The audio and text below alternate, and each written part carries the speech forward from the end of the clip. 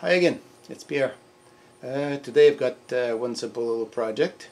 Before I would like to share with you what I found and what would make my life in the producing the YouTube videos much easier. Before I was using this setup. Now I'm using the microphone in the camera presently. But when the machine works and it's noisy, I got a big rotophase converter, and I was using this little box, little lapel mic, and I don't know, 15 to maybe, I don't know, maybe 20 feet of wire. First thing that was always happening is I was stepping on the cord, and everything was jumping off my my neck. So maybe used for my other things, but I've been looking around for a long time, and I finally found something for a decent price and a decent product. It's a AKG.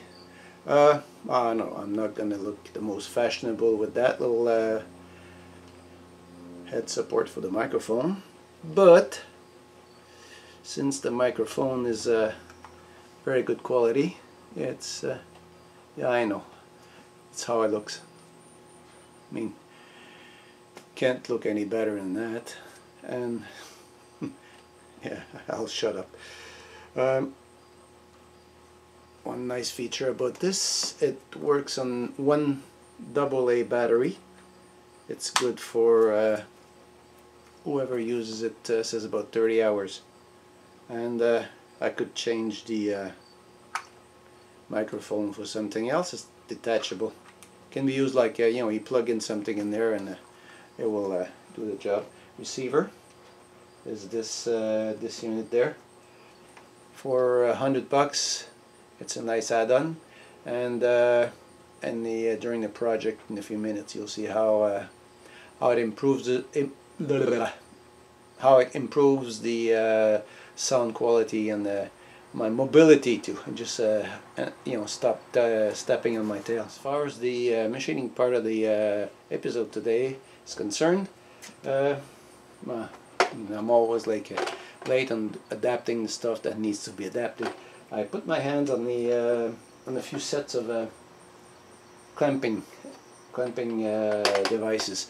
And these are metric. They're not exactly 100% compatible with what I already have, but if I use them just as they are, they'll be perfect. This is a Tico. It's a 14.5 millimeter rods.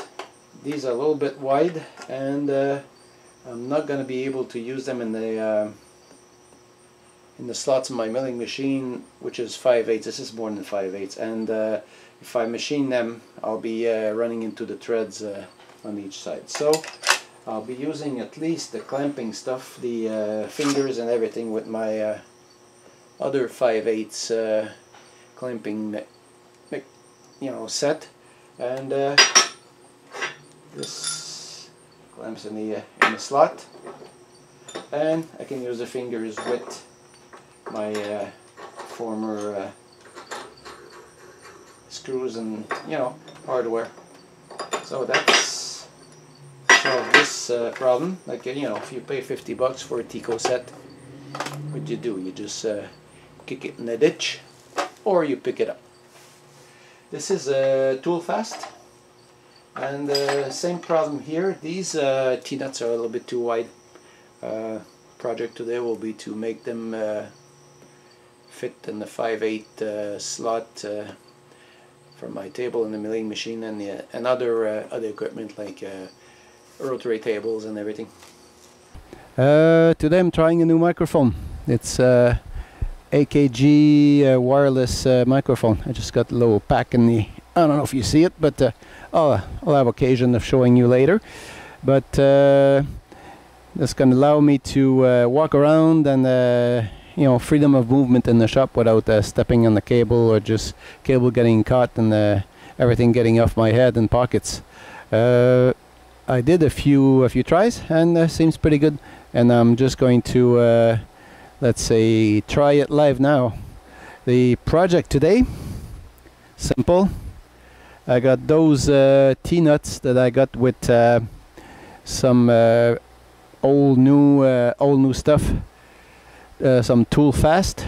They're metric, and the width here doesn't fit in my my slots in the milling machine. So what I'm going to do is I'm going to give them a little shaving even on each side, so they fit in the just like this one that's been done. Just a few thousandths of tolerance on each side, and they go good like these ones. Nope. So I'm going to only have one at a time. I don't want to take a chance of one moving or just lifting or being taken out. So I'm doing one side, turning the T-nut around, and after that just doing the other side, and they get pretty symmetrical in the width and tolerance. Let's get there and test the machine, do the job, and test the microphone. Okay, we got to be careful because those bottoms are rounded up, so they have to fit into the grooves here, and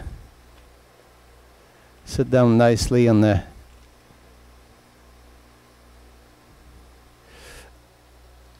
parallel bars.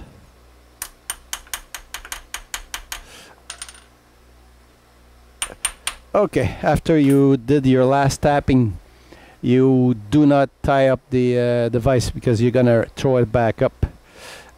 And we're running about 1800 RPMs using the automatic advance. Fast forward a little bit.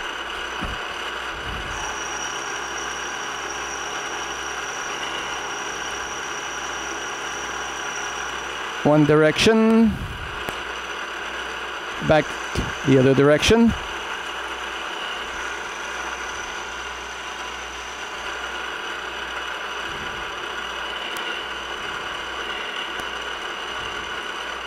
Get this out of the way.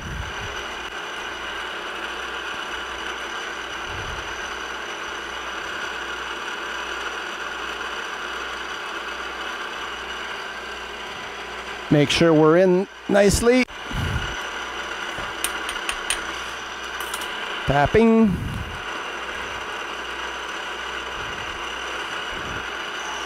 One cut again.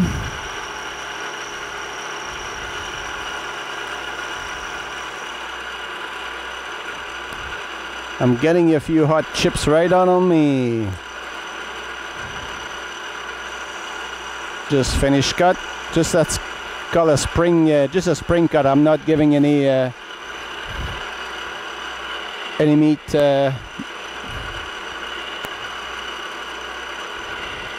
Let's see what it does. Nice fit. Next one.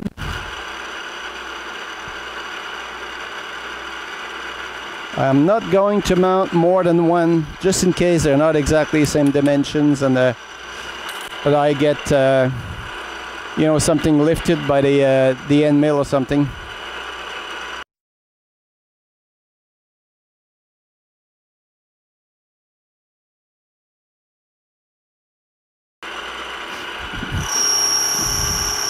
I think that one is much harder.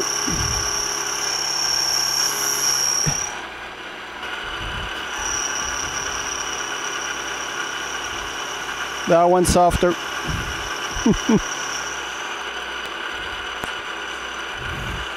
You just hear the sound and you know there's a difference.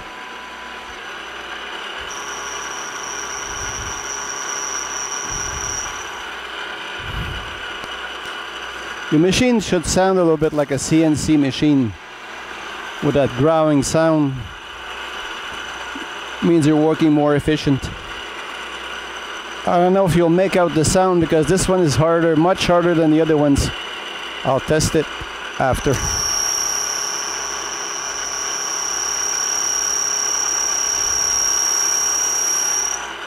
Chips are coming out more on the darker side.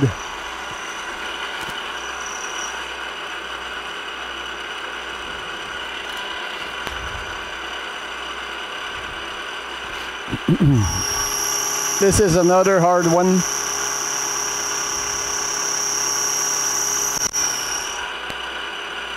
That's a nice little job done. I measured the one that was sounding a little harsher to cut. They're more like 30 to 31 Rockwell C hardness instead of 20. And if you listen to your machines and your equipment and you're getting used to the cutting and everything, and you know something's going on, and I mean you find them out. Okay, so this is working, and let's go home for supper. The wife's in there waiting for me, and she's probably hungry like a bear or so. And contrary to the guys, I can't feed her just peanuts. She's gonna get my nuts and